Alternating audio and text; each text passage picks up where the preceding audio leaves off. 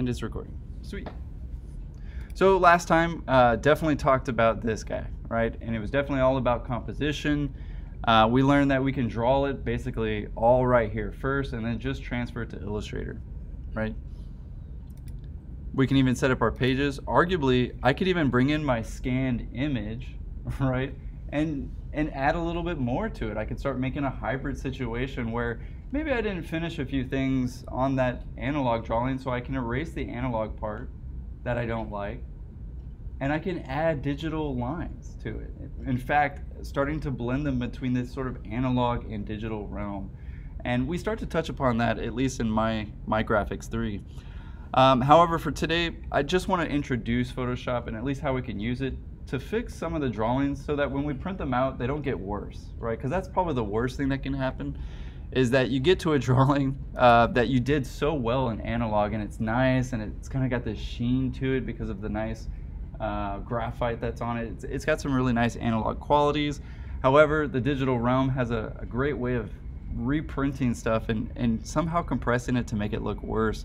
So in ways, you'll definitely always use this tutorial, maybe not specifically this video, but hopefully it'll become apparent that, you know, we use this all the time to develop and strengthen our images. Anyway, first thing I noticed is actually on the board, the other teacher was basically saying Rhino to Photoshop. I would say that's a big no, right? Because one is a vector program and one is a raster program, and I'll kind of show you what that kind of means. However, it's in my personal opinion that I drag my Illustrator lines directly to Photoshop, and I did want to introduce that as well as what we're doing, so kind of just to continue what we were doing last time. And yeah, I think my screen is losing it, starting to flash. I'm going to go ahead and hit copy, so Command C. On the Windows it'll be Control C, and I'm going to go ahead and open up Photoshop. Correct. That I think is the correct workflow. I mean, don't get me wrong, technically you can do the exact same thing. You can export it as DWG. You can now open a DWG in Photoshop, but that wasn't always the case, right? I mean, don't get me wrong, you'll see exactly what happens. It's going to turn it into a rasterized line, and you'll immediately see why it's more important to have a rasterized line in Illustrator. So let's go ahead and open it up. Thought I was, my bad.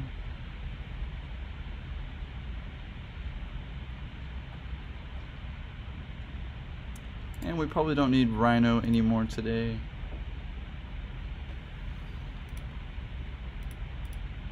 Sweet. Alright, so we got some Photoshop. So first thing I wanted to show you is that, well, you can take lines directly from Illustrator. So let's go ahead and do that really quick first. Ignore. Let's go ahead and make a new file just like any other program. And you'll notice it really has the same user interface as Illustrator. And they are all really fairly close. In fact, sometimes it's confusing on the Mac. They look the exact same. Even the tools are sometimes the exact same icons. So be a little careful of that. I don't work in pixels. Definitely work in inches. And just to kind of get it, in our case, I can't use separate artboards in Photoshop. So I need to actually overall do the entire thing. So 72 inches. By a height of 36. With a resolution usually that matches the image that I'm throwing in there. So in my case, well, if I'm working on a 300 DPI, I'm going to make sure that, well, the project is also in 300 DPI. Now, don't get me wrong, I can go higher, but lower it gets worse. Obviously, don't get me wrong, guys, I used to do 450 all the time, and I was like, why is my computer so slow? But my graphics look so good, but is there any way to get my computer faster? And my teacher just looked at me like, you're an idiot. You're working at 450 DPI in the year 2010. It's not possible on a laptop, right? But I was all about quality, all about perfection, but just be aware that your computer, the higher the DPI, the more processing it has to go through, right? Anyway. So in our case, 300 is pretty safe, and for most 2024 computers. Looking pretty good. However, I think I got the measurement wrong. I think it's 24 plus 24. Not a big deal. sometimes I like messing up, that way I can show you how to fix it. You'll go to image, canvas size, right? And of course just change your width. So in my case, I believe it's 48 actually. Proceed, and that's looking a lot more like 2 boards, right? I can use the same thing, the space bar to pan. I can use the plus sign and minus sign to zoom in and zoom out. So again, a lot of the same interfaces, and even really the same commands. I can of course right click and switch it to inches, and good to go. Now what's nice is I already did a copy paste kind of thing, so all I have to do is command V as in Verret and paste it. Now this is where it kind of gets specific and kind of nice. Photoshop did not used to do this. I told you guys about the first Photoshop I worked in was, you know, Windows 98, and it's definitely changed a lot since then. But we're gonna bring it in as a smart object. And you'll see immediately what that does. Well, since we have the same canvas size, voila. All I have to do is press enter, and it's gonna turn it into a raster. Now what did that do? Well, Verret, it looks really good. In fact, it looks the exact same. Well, if I zoom in onto one of those lines, especially a diagonal line, I'll immediately start to see the problem. It's no longer really a line, right? In fact, it's a Cartesian plane. It's a rasterized system, and you better believe that it's going to print out that fuzzy line too. Right? So be very careful. That 300 dpi can be quite stringent on lines, especially at this scale. Now, honestly, on a portfolio, wouldn't be so bad, right? You're never going to get that close to it, and arguably, yeah, the paper's never going to be this big, right? But hopefully I'm getting to the point that it does pixelate your lines, so do be aware of that. However, I have mostly straight and vertical lines, so it's not going to become super apparent in this drawing. In fact, you'll notice that, well, the horizontal lines, they're still straight. They're not pixelated. Well, kind of. There's like 2 lines in there. One's black and one's gray, right? But again, like, not a perfect line, right? Anyway, just want to throw that out there. Yes, sir. If you like, can you group the whole design or like the whole drawing without making it one line, like with those 2 different lines? So, if I'm getting your question correctly, in doing this transfer to Photoshop, does it all become one piece? Yes. And sometimes that's really unfortunate, right? Especially if you maybe haven't dialed in the line weights or things like that. Don't get me wrong, none of you should have to do this for your project with me, right? I mean, maybe some of you guys want to go above and beyond and try the hybrid process, kind of do this analog/digital thing. You're more than welcome to, right? However, really this next part, I just kind of wanted to cover it so I can make some points, right? That, I mean, don't get me wrong, I like Rhino to Photoshop, but Illustrator to Photoshop makes a lot more sense because I can avoid color changes. I can get all the line weights in Illustrator first. I can dial in the text. I can get a lot of stuff, right? That arguably Photoshop doesn't do text, by the way, right? Because of this exact pixelated raster program. Anyway, just want to throw it out there because I struggled for years, like, why is my text shit, you know? And nobody ever really told me or was even aware of what I was doing. And of course, doing everything in Photoshop. Little did I know Illustrator was a better tool for lines and Photoshop was a better tool for images. So again, I just want to give you guys a good foundation. But it's not bad because, well, from here, there's a lot I can do with these lines, especially as a smart object. And you'll see that it immediately comes in as one sort of smart layer.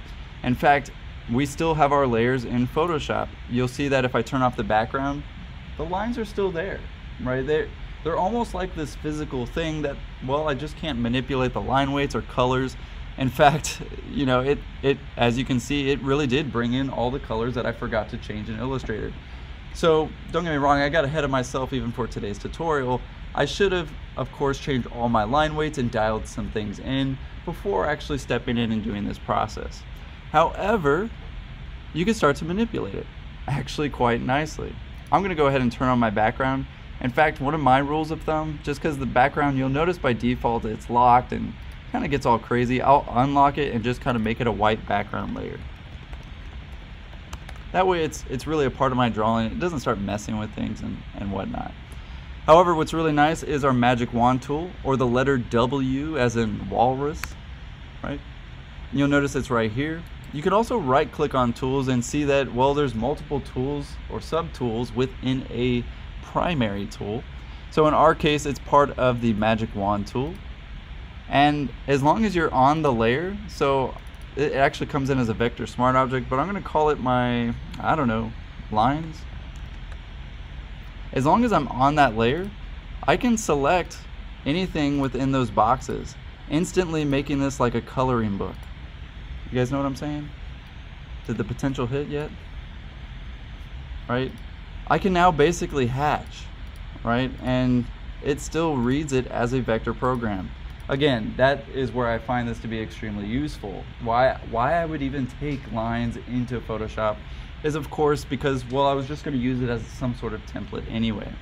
So I kind of want to show you what I mean by that. Obviously, I don't need to really manipulate the lines. They're already set. They're already good.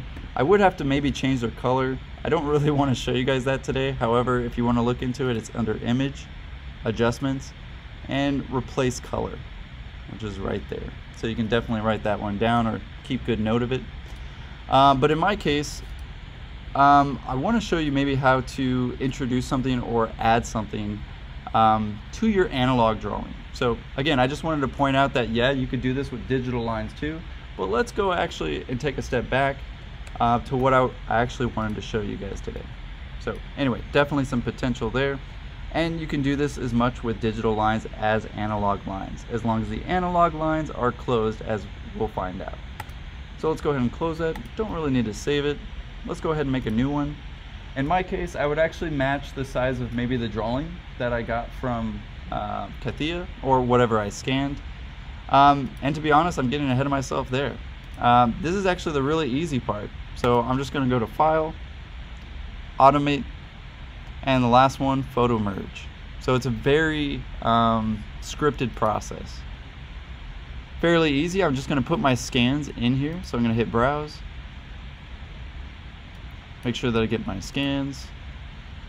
Make sure that you get all of them, and no, they don't have to be in any particular order, but they will have to overlap each other, right? That'll be a huge problem if it's not, and we'll find out if I did it correct as well. For the most part, you can hit Automatic. However, if you wanted to make a really big sphere image of Google Maps, it's really cool because you can like unwrap them and make them all flat. It's really nice. But yeah, this is of course how they do that. Also, if you have a 360 camera, you're probably quite familiar with this. Anyway, let's go ahead and press OK. Let it do its magic. It's essentially going to take all three of those images and rotate them, manipulate them until they actually match each other. Now, before 2004, we would have to do this manually, which was hilarious. Can you imagine? We'd like sit there for days, and if you didn't even scan it right, it was never going to match, right? And wow, now it does it in less than 20 seconds. So that's looking pretty good. And as you can see from the layers, you can kind of start to tell what it took and what it stitched together. And it's just an overall really great tool that doesn't really just for architecture, but definitely worth noting. So I'm going to take all my layers, I'm going to go ahead and flatten them. Flattening basically just turns it all into one layer. And there's actually multiple ways. In fact, all three of these will do that. It's kind of funny. So if I flatten the image, you'll see that it creates that white background. It really stitched them all together, and as you can see, it's all one piece. In my case, I still want to further manipulate it, so I'm going to hold Shift on the crop tool, and I'm going to dial it in. Right? Maybe I don't need all that sort of extra frills or sort of the edges of the paper, things like that. Oh, maybe I do, because I don't want to chop off some bits. That's looking pretty good. Obviously, I don't want to keep that. And we'll get to the edge of the paper.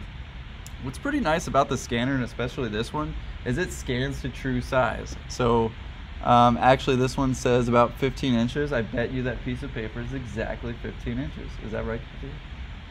Probably. But what's nice is it's going to dial it into the exact size that it was scanned. I can't tell you enough. Like, again, in 2004, this was not the case. You had to do a lot of calculations. So it's so nice to see that it's gotten somewhat easier. But there's a lot we could do here as well. For instance, CATIA might not like that, you know, it's really close to the top edge, and she might want to actually just move all of them in general. So in my case, I'm going to take my select tool. I'm going to make sure that I get just the piece that I want to move. I'm going to cut it, so Command X, right? It's going to create a black box. In my case, that's because, well, I have it set to a black background. So if I did that again on white, it's going to turn it into a white background. Just be aware that you might be like, oh man, it made a big red box. Well, that's because you have your color set to red, right? So great, got to show that. I'm going to go ahead and paste it again and put it in a spot that maybe I want it more, right? Maybe I want to align something. Oh, can I do the same thing as Illustrator? Yep, I can grab tools and I can further align some things. Again, really useful if I'm trying to rotate this in any way. So I can do Command T as in transform, and I can even further manipulate it. Maybe it's just a little off, you know. Maybe, I mean, have you guys ever done that? You did an entire drawing, you notice like the paper's like slightly crooked, and you're like, oh my god, what was I thinking? I'm gonna have to do this all over again. Or I could take it into Photoshop and of course manipulate it. So one of the first things we could do is straighten lines, right? I mean, we can really dial it in where all of her straight lines are gonna match up to a straight, wonderful vertical grid, right? We can do the same thing with our horizontal lines. I can hold Shift to keep things straight, and really overall, it's a lot like the Adobe Suite. However, I might want to go a step further, right? I mean, don't get me wrong, this is looking pretty good and it scanned really well. In fact, those are the kind of things I want to keep, right? Those kind of lines, those slight construction lines that you probably can't see so much on a projector. However, overall, there might just be something that you don't want. You know, maybe you don't want these little pieces, or kind of the fuzzy sort of noise is what that's normally referred to as. So there are a couple things that we can do. The first is Command M as in mother, and that's going to bring up your curves. Another way to find it is actually through Image, Adjustments, and it's going to be in there, Curves. Let's close it real quick just so you can see it. Image, Adjustments, and of course Curves. However, I did want to mention, just in case you accidentally scanned it in some crazy format and you're like, sir, if I go to Image and I go to Adjustments, all of these are grayed out. Why? That's usually because of your mode, right? So do make sure that your mode is in some sort of RGB or CYNK, and is of course at least 8 bits, right? Very often, sometimes your image, especially if it comes from an internet source, it'll be at 32 bits. And your computer just can't handle that. So it'll just show up black or just not at all. So be aware that this definitely makes a big effect on the way an image is read by the computer. Anyway, I'm not gonna get into the science, but it's all in bits. Anyway, so let's go ahead and use curves. So adjustments, curves, and I usually hit automatic just to kind of see what it produces. Not a lot of change. You probably just saw it get a little brighter, maybe nothing at all actually on the projector. But we do have some tools with this. So you'll see that there's a black eyedropper tool, a white eyedropper tool, and to be completely fair, I still have yet to know what the middle eyedropper does. You're welcome to test it out, but I really haven't seen it do much besides sort of give us a gray point. Anyway, I haven't really found it quite useful. But if I choose the black eyedropper tool, I want to click on the darkest element of my lines, right? And of course show you why. If I accidentally click on the white, right? Obviously it's going to turn everything sort of negative and in on itself, and definitely not what I wanted to produce. So I'm going to hit Command Undo. I'm going to use the black eyedropper tool again, and I'm going to make sure to click on something black, or in my case very dark. You'll see if I accidentally choose a gray line, see if I can get it. Of course I have to actually hit the tool. You'll see that it immediately makes that little gray line and everything around it also to match that black color. Also not what I want, but I do want to kind of go for these weird yellowy spots. You guys see how it's kind of yellowy? Maybe not so much on the projector. Again, hopefully you'll see it more in the recording. But I definitely want to click on those yellows because I want black and white-ish. I don't really want yellows. That, of course, comes from the paper and the reflections of things. So the more we know about this drawing, and I also don't want to get rid of my wonderful creativeness, my construction lines, my humanness to it, but I might want to get rid of some of the noise. So I'm going to use my white eyedropper tool, and I'm going to try to find the lightest noise that I can, and that's looking pretty close to light noise. You can barely even see it in the projector. I'm going to click on that, voila, just starts to really clean up. And as you can see, it still looks like an analog drawing. But what's nice is now the noise is gone, and the contrast of the lines are nice and thick. That means the printer is going to avoid the white space and keep it white. And now it's just going to focus its ink on the actual line, which is important, right? We're basically telling the printer essentially what to do with our image. That alone will make your image stand out night and day, right? However, we can take it a step further. I could introduce levels or Command L, as in loser. I don't know, I can't think of another L. But you can definitely manipulate the contrast of your lines as well. And I find that pretty useful, especially if I'm doing some sort of hybrid and I really want to make it look like I went from an analog to a digital drawing. And again, this is something that I can take into Rhino, guys. I can erase the roof and I can redraw it if I wanted to. I can make this sort of hybrid drawing to where I could even do an exploded axon of 3 different ideas of roofs that I came up with, you know, to really expand on the communication of things. Again, not a requirement, just I want to also show you the potential of using these. But yeah, that's looking pretty good. I could change the white point as well to really darken the lines. Obviously, there's a point of where it's too much. And constantly I'm going back and forth between zooming in, and yeah, you know, that noise is pretty bad. You definitely don't want any of that. So of course, adjust accordingly. But you do want some fuzz. I mean, again, you don't want to suddenly turn it into a computer drawing. You want it to have this human quality to it. But really, for the extent, that is what I wanted to show you today, at least in terms of Photoshop. The next about 20 minutes is really extra. It's definitely more of a bonus. It's maybe you're not being challenged enough with this project yet. You really haven't maybe learned a whole lot new. So maybe this is actually a step in kind of a newer direction, and of course some potential with it.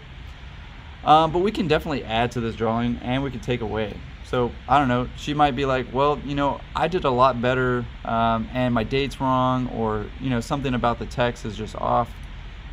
You can always go back, right? Take it and erase it. So I can use the letter E and just like blow it away. Oh, of course I got to be on the right layer. So you'll notice if you're not erasing the layer, it won't erase anything because, well, what you're trying to erase isn't on that layer. And like I was saying before, the background automatically locks, so do keep that in mind, and it's part of our background.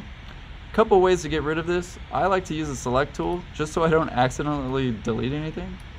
And what I like about it is it'll keep it sort of in this selection.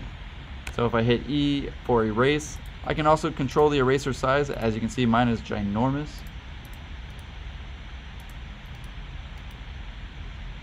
And it looks like the tools have kind of changed as well. In my case, you can either, it sort of brings up this, like, you're probably familiar with it. It brings up like a little tool set. I'm not exactly familiar with it. Let's see what that button does. Not what I want. That's what. What about that one? Cancel. I guess that's a transform button. That's kind of cool. Remove background tool. That could be tricky. They're trying to implicate AI into this, and I mean, it's cool, but kind of just in the way right now. I mean, don't get me wrong, take Professor Tunks. He definitely uses it in his Photoshop really well. Definitely exciting to kind of see somebody using it so well. But yeah, I just don't use it entirely so much. I'm just gonna erase. It's just easier to me, and I can of course flatten this to make it a, you know, a white background. So in my case, flatten image, sweet, right? So maybe I actually want to do some sort of ground relationship. I want to show this guy on the ground, or at least kind of manipulate, you know, it's just kind of floating in the air, if you will. So there's a couple things I can do, right? So in my case, well, I don't want to sit here and kind of trace the whole thing. I mean, don't get me wrong, sometimes you really do have to do that, but in my case I really need the background. All right, so how could I do that? Well, I'm going to use my magic wand tool, or the letter W, and I'm going to try and get everything in here. Actually, it's quite revealing, some of the stuff that I didn't erase or kind of got left behind. So I'm going to go ahead and erase those first. I'm going to hit the letter E. Usually you can right click and it'll actually change the diameter size. Let me see why. Eraser tool. Let me get on essentials. Oh, I am on essentials. What? Anyway, my tools are a bit messed up.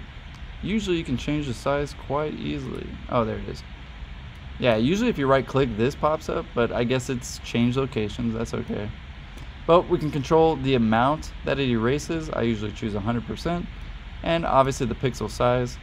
And as you can see, quite different. Usually I don't mind it really being a big size. It's a little easier. And as you can see, it's going to erase everything except for what I selected, so be careful. Edit, undo. But in my case, I want to get the edges because I saw that there was kind of some anomalies out in space. I'm going to go ahead and deselect. I can barely see them. Probably can't even see them on the projector. I look like a crazy person erasing nothing. That's okay.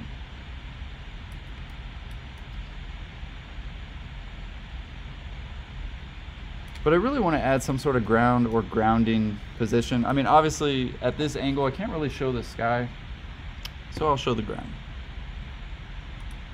Magic eraser tool, or sorry, magic wand tool. Really got the entire outside of it, and you can kind of see, if you zoom in, there's kind of what they used to call the ant line. And so this little moving line. It used to move a lot more. Anyway, let's take it and let's brush in something else. Alright, so I'm going to take a color of my choice, just something sort of light and gray scaled, and give it a ground. You'll see that I kind of brush it in just like really any other program. Maybe the more that I actually put in, the darker that it gets. Starts to give it a nice little highlight. And right now it's kind of just kind of a fuzzy end, you know, so maybe I give that something a little bit more definitive. So in my case, I'm going to use my lasso tool, one of my favorite tools for sure. And I want to subtract from some of my piece. So don't get me wrong, I need to cancel that real quick. I need to keep my selection, and I want to subtract from my selection. So I'm actually going to hold, in my case, Option on the Mac and Alt on Windows, and that's to minus something from your selection. So in my case, I'm holding it, and you'll see that what I'm going to do is pretty simple. I'm going to match the lines that, of course, Katia made. Try and match the angles. It's kind of a weird situation there, definitely. And I just want to get rid of sort of everything that I don't need. So it kept that selection. So what's really nice about that is now if I hit brush, well, it's going to stay in that selection. In fact, if I get the select tool, right click, oh, I don't want to move it.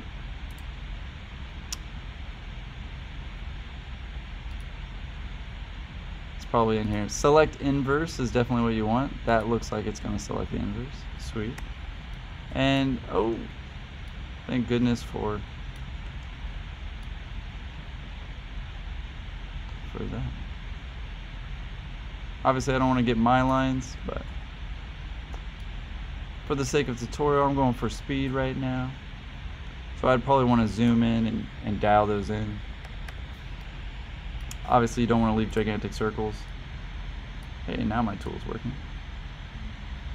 And there's a lot we can do. We can hold shift here, we can make perfectly straight cuts and things like that. To be honest, sometimes honestly, that amount of color, you're never going to see it printed.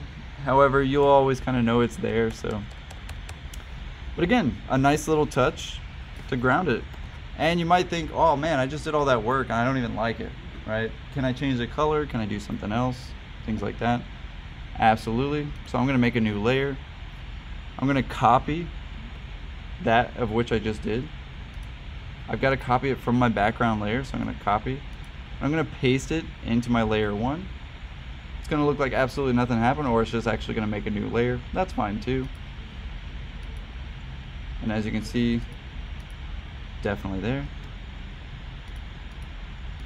But yeah. Anyway, just kind of want to throw that in there. You can still, of course, manipulate a analog drawing in a digital way, and of course, like we did at the beginning, sort of vice versa, right? Lastly, I think it actually works best on some sort of elevation, right? Because, well, I can use those lasso tools and I can really start to show the sky, the background, and things like that. So don't get me wrong, I'm gonna kind of show it in here, even though it'll be a very faux situation. Please do not add the sky to your axons, right? Why? Because they're looking at the ground. This is just for tutorial, right? And at least to show you how to achieve it. Really, it's the exact same thing. Just like we added something to the ground, except in our case, we need an image. So let's go to Google. Sweet. Let's look up sky. And really the best word that you can type is texture or material. Now, I know sky is not a material, but it produces at least better results that kind of have these forced perspective situations. Now, are elevations perspectives? No.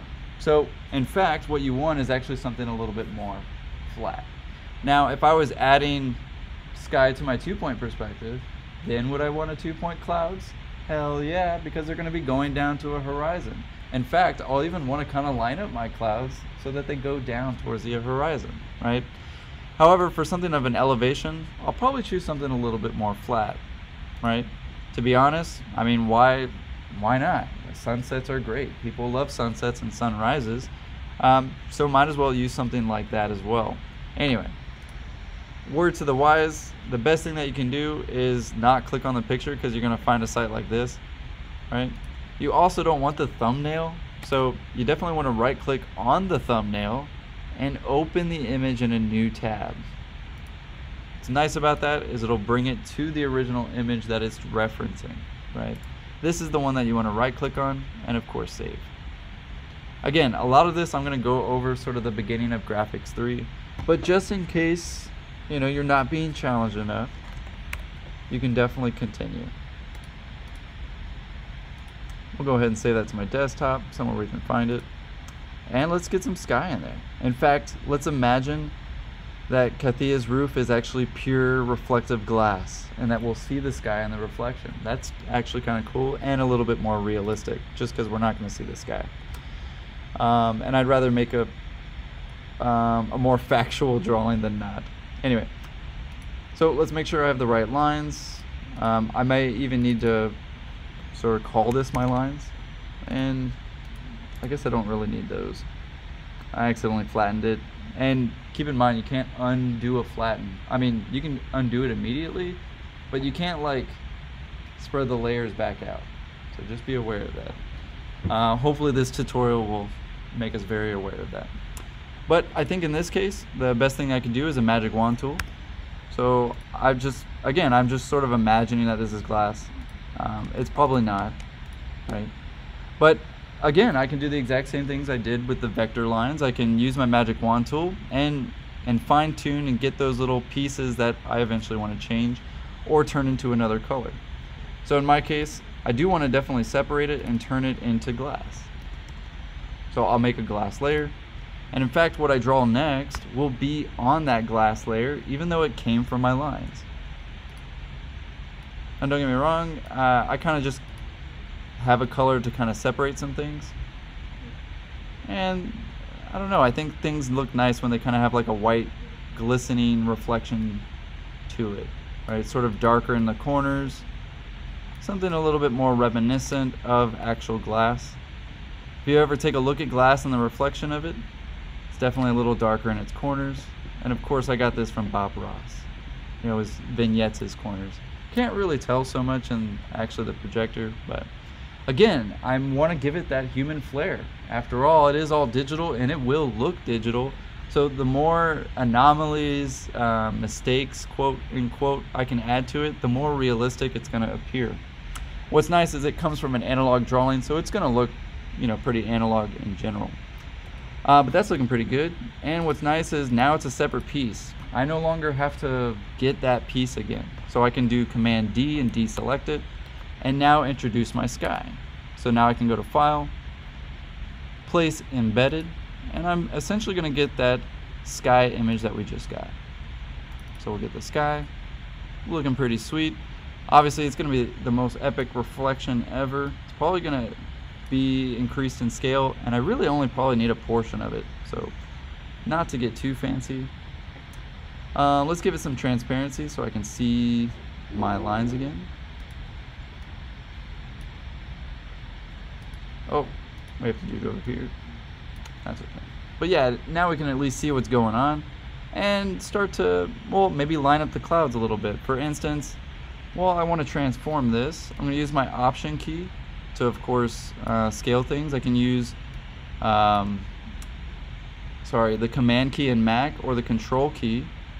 And I can really change the angle of the image, right? Because I may want to maybe just match the angle of my architecture. I mean, that would make a lot of sense, right? Especially if I was trying to dial in the angle and I really wanted to get it. Probably don't need this much of the image, but again, it's for the sake of the tutorial. So I'll kind of line it up, just kind of show you what it does. But voila, I didn't have to calculate or think about, oh, what kind of way is the angle of light going to really show, and I needed to compress the image. It's going to do all those things kind of naturally for me. However, I don't need this much red in my glass, so I'll kind of get rid of that a little bit and press enter. From here, I just need the glass, so I'm going to hit W and it's going to select everything for me. I'm going to go back to the sky and basically erase what I don't need. So, well, I need to right click and select the inverse and erase what I don't need in this. But I want to erase it from the sky, so it's going to go, wait a minute, it's not a smart object yet, and that's because it came from the internet. Just press OK. Like I said, this is more of the advanced stuff. But yeah, just get rid of what you don't need.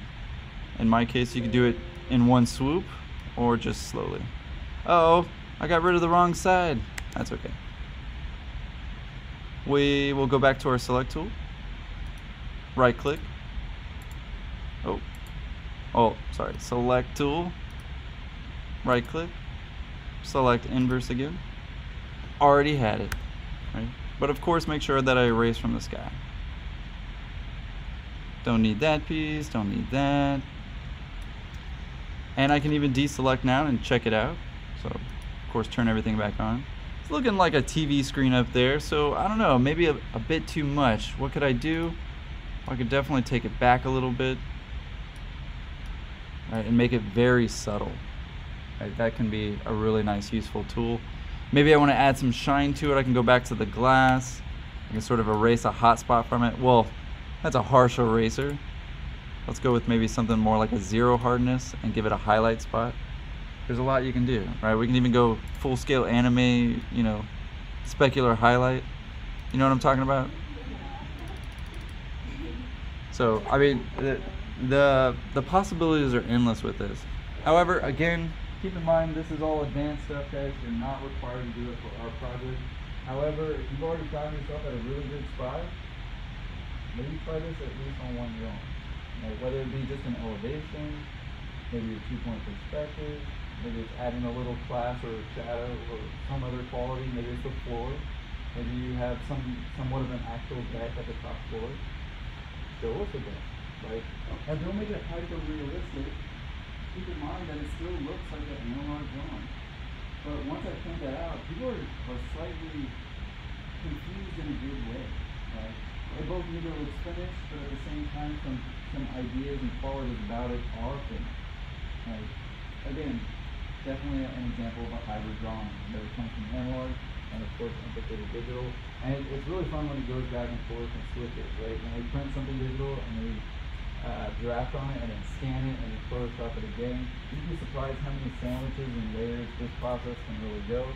And I find it to be kind of unique in that somebody can really make it their own through taking it through that workflow, if that makes sense. And again, what's kind of nice is none of these programs really were designed for architecture. Rhino wasn't designed for architecture, Illustrator wasn't designed for architecture, Photoshop wasn't designed for architecture, and yet we have the ability to use it, and in some ways that changed the industry so badly that other fields even also use it now, especially like laser cutters and things like that. Anyway, that'll conclude at least maybe an introduction to Photoshop. Just to kind of recap, we just talked about curves, layers, and photo merge, right? Really, that's kind of what's required for the composition. And then kind of the extras. Some of the commands are the magic wand tool, lasso tool, and that's about it. Any questions, guys? Any at all? Fair enough? Hopefully something new for the most part? Good. I'll leave it there.